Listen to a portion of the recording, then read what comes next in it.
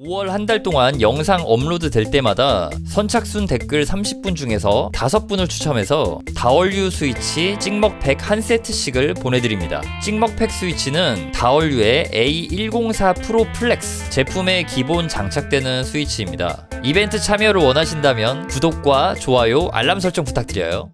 안녕하세요. 키보드 빌드 스트리머 승업입니다. 오늘은 씽크웨이의 토체티 301이 새로운 컬러와 함께 리뉴얼 됐다고 해서 확인해보는 시간을 갖도록 하겠습니다. 자, 언박싱 바로 들어가 보도록 할게요. 액세서리 박스는 2개가 있는데요. 바로 열어서 확인해보면 키캡 앤 스위치 풀러와 USB-C 타입 케이블, 그리고 여분으로 주는 스위치가 2개 들어있습니다. 그리고 한글 설명서 쪼가리 확인되고요. 키보드에 대해 자세하게 설명이 되어 있는데 이 키보드는 펑션 키와 탭 키 조합을 이용해서 모드를 전환해 줄 수가 있습니다. 자, 그러면은 씽크웨이 플라스틱 판때기를 치워주고 토체티 301을 확인해 봅니다.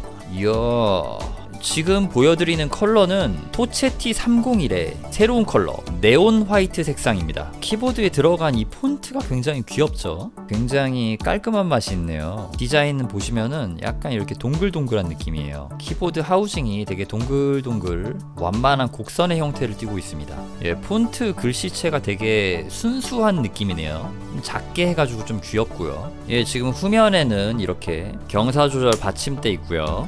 2.4G 무선 연결에 필요한 리시버는 여기 이렇게 들어있습니다. 요거는 컴퓨터에 끼워주면 됩니다. 그리고 이렇게 사이드면에는 키보드 전원을 켰다 껐다 할 수 있고요. 윈도우와 맥 모드를 선택할 수 있는 토글 스위치도 있습니다. 그리고 여기 끝에 있는 요 USB 포트를 통해서 키보드 배터리를 충전하거나 유선 모드로 사용할 수 있겠죠. 예, 이번에 새로 나온 씽크웨이의 토체티 301은 그냥 색상만 바뀌어서 나온 게 아니라 요런 길다란 키에 들어가는 스테빌라이저가 새롭게 바뀌어가지고 출시가 되었습니다. 신형 스테빌라이저가 들어가고요. 그리고 하우징에서도 업그레이드가 되었다고 하는데, 예, 아무튼 이 제품 컬러가 굉장히 깔끔하게 잘 나온 제품 같고요. 그러니까 전체적으로 다 화이트인데 요런 부분만 이렇게 색상이 이렇게 폰트 컬러만 포인트 있게 다른 색상이 이렇게 들어가가지고 굉장히 예쁜 것 같아요. 예, 이런 모디얼 부분만 이렇게 컬러가 바뀌었죠. 느낌 있게 디자인한 것 같습니다. 예, 그리고 토체티 301의 이 네온 화이트 컬러는요, 아티산 브랜드 샌던아트와 콜라보 모델을 출시를 했습니다. 토체티 301 샌던아트 콜라보는 300대 한정 판매를 하고요. 이 샌던아트 콜라보 아티산 키캡이 함께 들어가서 판매를 합니다. 콜라보 한정 패키징 또 이렇게 다르고요. 키보드에 이 귀여운 토끼 키캡이 들어가서 판매되는 한정판 제품입니다. 자, 이렇게 들어가고요. 제 개인적으로 아티산 키캡은 자주 누르는 ESC 키보다는 잘 안 쓰는, 잘 누르지 않는 여기 스크롤락이나 퍼즈 아니면은 인서트 쪽에다가 끼워가지고 쓰는 거를 저는 좀 더 좋아하기는 합니다. 이게 자주 누르는 키에 그 아티산 키캡이 있으면은 살짝 불편한 느낌? 그래가지고 만약에 뭐 ESC에 있으면 옮겨주시는 거를 저는 추천드리기는 합니다. 예, 그러면 새로운 제품에 대한 설명은 여기서 마치도록 하고 이제 바로 타건해 볼게요. 먼저 스테빌라이저가 예전 거에 비해서 얼마나 좀 달라졌는지 체크를 좀 해보겠습니다. 사실 기존 토체티 301은 스테빌라이저가 막 완벽하게 좋다 이런 느낌은 아니었단 말이에요. 근데 이거 분명히 바뀐 거라면은 바뀐 이유가 있을 거란 말이죠. 지금 굉장히 기대가 되는데요. 한번 타건을 해보도록 하겠습니다. 예, 여기 있는 토글 스위치를 ON으로 바꿔주면은, 자, 키보드에 불이 들어옵니다.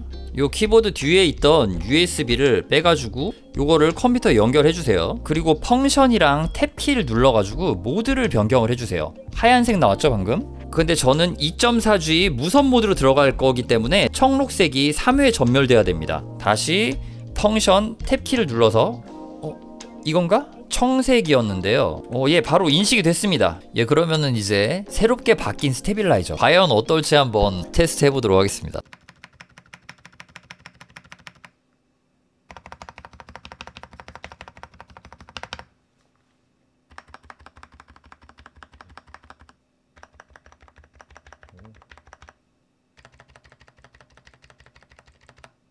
예, 이거 확실히 스테빌라이저 기존 컬러들에 비해서 확실히 좋아졌습니다. 이거는 정말 써보신 분들은 확실히 느끼실 수 있는 정도예요. 그때 조금 부족했었거든요 사실. 근데 지금은 아주 좋아요. 예. 요즘 나오는 키보드들 스테빌라이저 소음 정말 잘 잡혀서 나오잖아요. 근데 그 정도로 잘 잡혀서 나왔습니다. 이렇게 새로운 컬러를 리뉴얼하면서 싱크웨이의 토체티 301은 발전을 했습니다. 자, 그러면은 바로 타건 들어가 보도록 하겠습니다. 지금 타건할 때 쓰는 스위치는 피치소다 저소음 리니어 축입니다. 그러니까 이 스위치가 굉장히 좀 조용해요.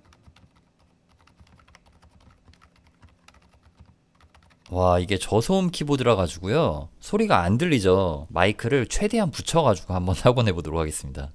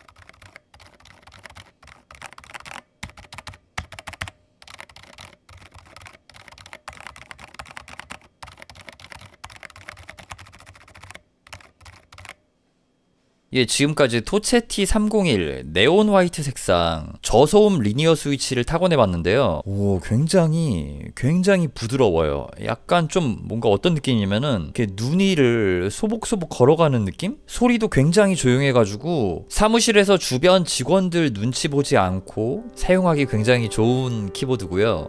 뭔가 키감 되게 편안하고 굉장히 부드럽습니다. 오, 느낌 되게 좋아요. 와, 느낌이 되게 부드러워요 정말. 정말 부드럽습니다. 네. 이게 스위치가 저소음 넌클릭이 있고 저소음 리니어가 있는데 저는 요 저소음 리니어 축이 훨씬 제 취향이에요. 훨씬 좀 부드럽고 약간 좀 눈 위를 소복소복 걷는 느낌, 그런 느낌이 나가지고 정말 좋습니다. 이 제품은 한글 각인도 되어 있어가지고, 그러니까 한글 키캡도 이렇게 적용이 되어 있어가지고 선물용으로도 굉장히 좋을 것 같고요. 선물을 받으신 분들이 집에서 엄마 몰래 몰컴할 때 쓰기도 좋을 것 같고, 사무실에서 남들 눈치 보지 않고 샷건을 쳐도, 사무실에서 샷건 칠 일은 없죠. 예.